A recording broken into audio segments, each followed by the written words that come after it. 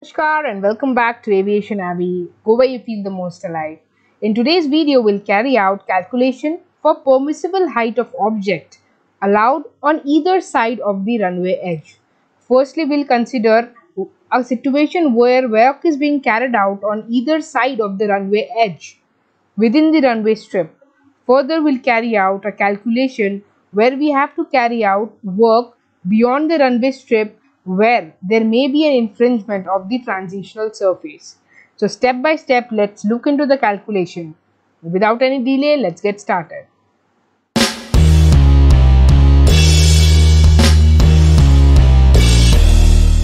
Firstly, let us look at the situation where work is to be carried out within the runway strip, and let us understand the conditions under which such works will be permitted based on the type of operations on the runway. How do we deal with temporary hazards on the runway strip? A temporary hazard includes work in progress within the runway strip in connection with airport construction or maintenance. So, it takes into account the plant, the machinery, the material arising from such work and aircraft immobilized near the runways. All hazards should be promulgated by NOTAM and should be marked and lighted as per the requirements of Annex 14. So, this is the basics of how we deal with temporary hazards on the runway strip. Here in this image, you can see that the runway strip is divided into 3 zones, and based on the criticality of operations and the type of aircraft operations taking place on the runway and the runway surface conditions, taking into consideration the crosswind, works are permitted on the runway strip.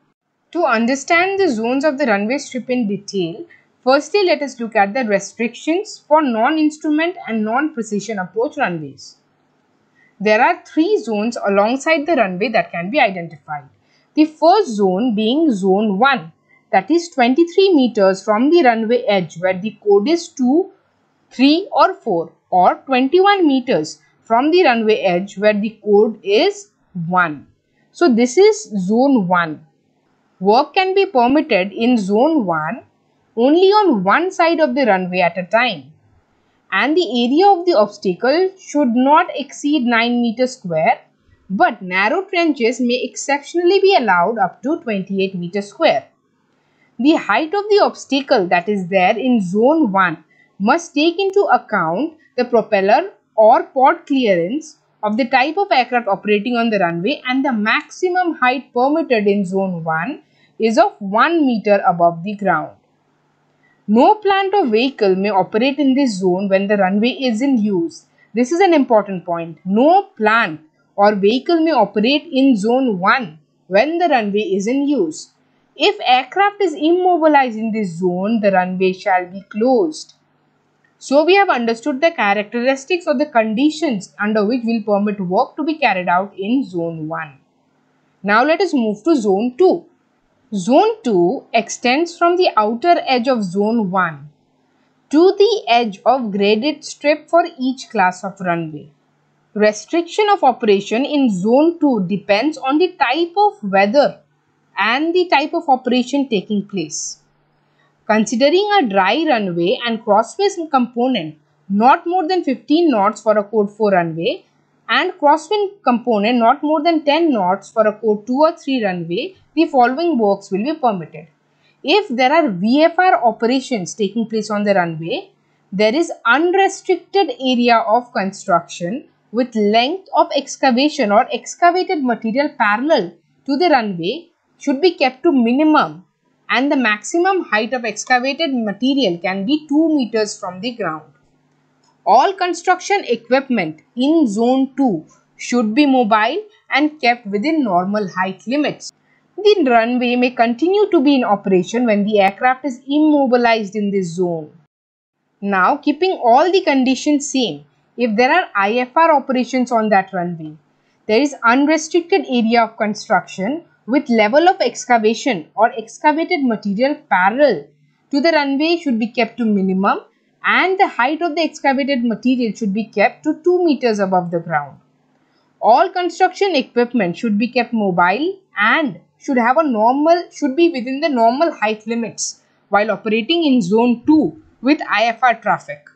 and the runway should be closed when the aircraft becomes immobilized in this zone. In zone 2, with IFR operations being carried out on the runway, if an aircraft becomes immobilized here, the runway should be closed. Now let us look at zone 3. This zone is applicable only to non-precision approach runways when the runway is being used in poor visibility conditions or lower cloud base. It extends from the edge of the graded portion of the strip to the end of the runway strip.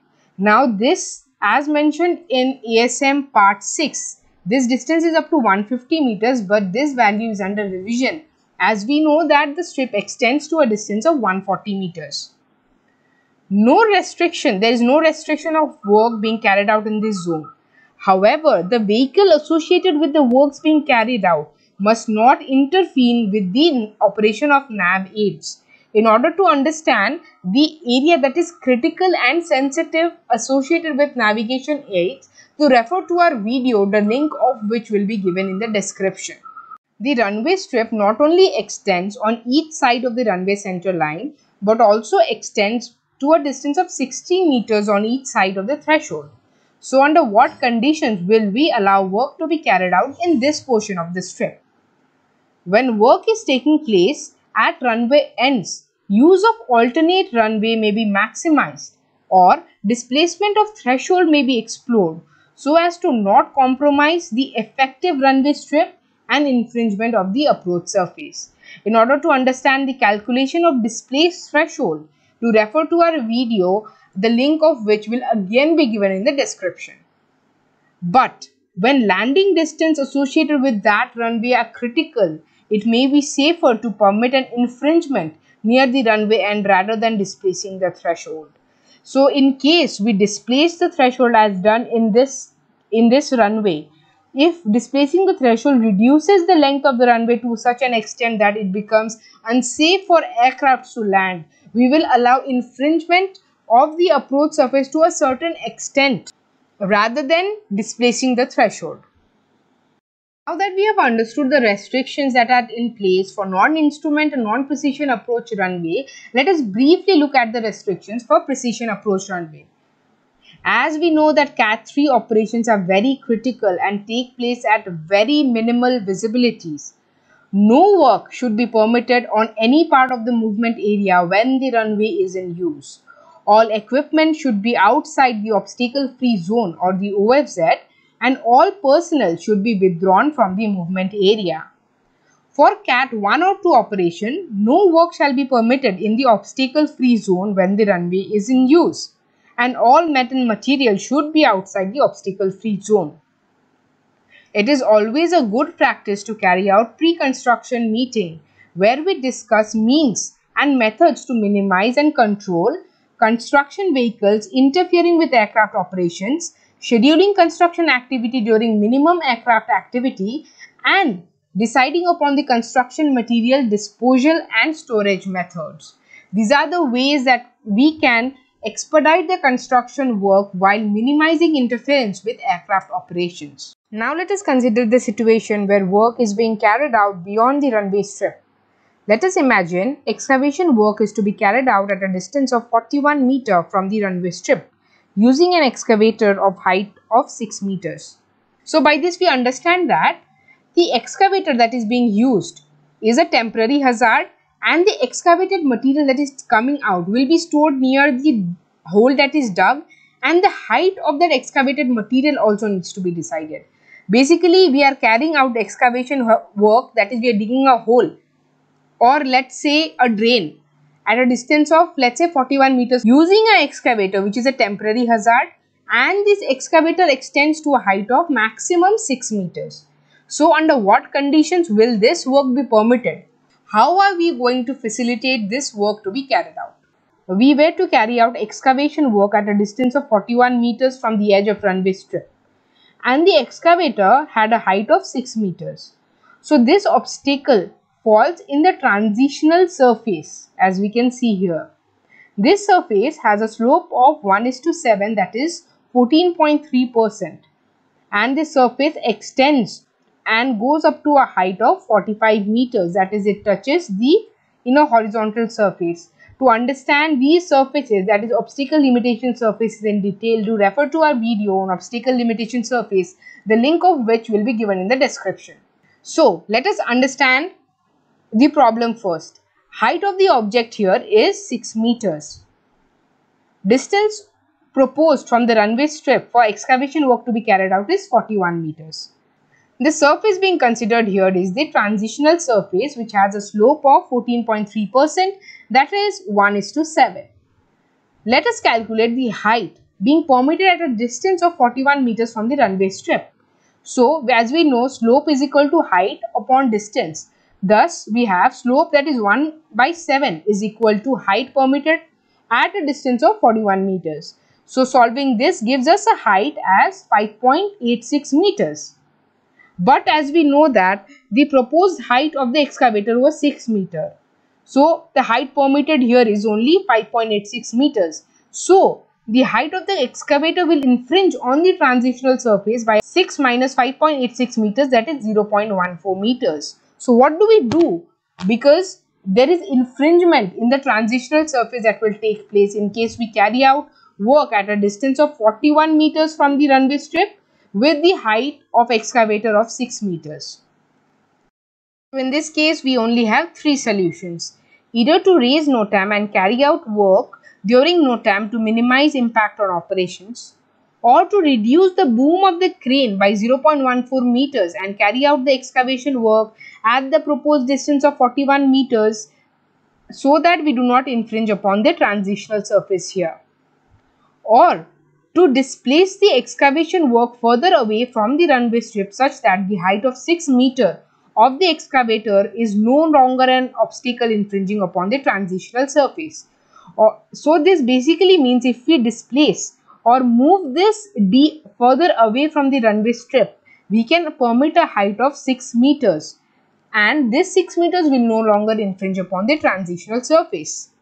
So, to allow a height of 6 meters, how far do we actually have to displace the excavation work from being carried out? That is, what will be the value of D in this case? Here again, the surface being considered is the transitional surface, which has a slope of 14.3%, that is 1:7. So, slope is height upon distance, that gives us 1/7 is equal to allowed height, that is 6 meters, upon the distance at which work can be carried out safely. This gives us a distance of 42 meters, which means that if we carry out work at a distance of 42 meters from the runway strip, keeping the height of the excavator as 6 meters, the work can be carried out safely and the work will not infringe upon the transitional surface. That is, we need to move this distance just by 1 meters from the proposed distance of 41 meters to no longer infringe the transitional surface. So, by choosing a solution out of these 3, as you can see in front of your screens, we can carry out the excavation work in the runway strip without hampering aircraft operations. Hope you enjoyed this video on problem solving by Aviation Avi. Do not forget to like, share and subscribe because your support is our motivation. And stay tuned because we'll be coming up with more such problem solving videos. This is Anvesha Pal signing off. Thank you.